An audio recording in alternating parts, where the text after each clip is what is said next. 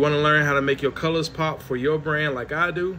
Let me actually show you a design tool that's in Cadlink that can actually help you. Let's get into it. All right, so make sure y'all save this video because I'm about to put y'all on free game. I'm about to show you how to make your colors pop when you actually print out your transfers.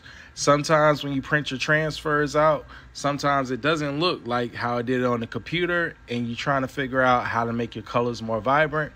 I'm gonna show you a trick of what I do.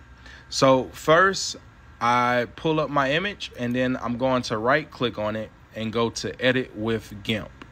If it's your first time using GIMP, then it may take a while for it to load. It'll basically download and install. But once you have GIMP up, it's gonna look like this. So first, what you'll do is you'll go to image and you'll go to scale image. This is where I would go to make sure that the resolution